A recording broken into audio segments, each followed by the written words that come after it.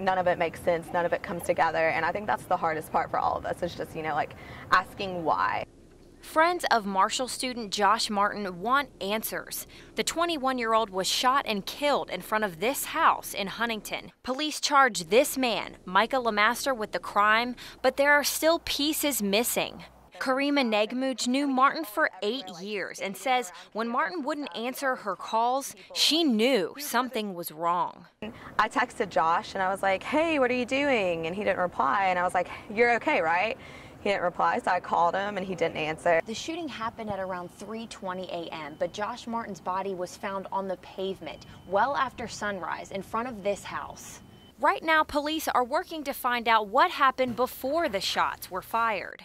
In this case, very, very important to thoroughly look at the crime scene, at the physical evidence, at the chain of events that happened there that morning. I think this might have been character day or something like that, but this is like perfect explanation of him though. Like, what in the world? Like, he just showed up in this like big hat with these fake chest hairs drawn. Martin's friends say he was a jokester, full of life and a class clown. You never saw him without a smile on his face. They also say unanswered questions make their grief even more difficult.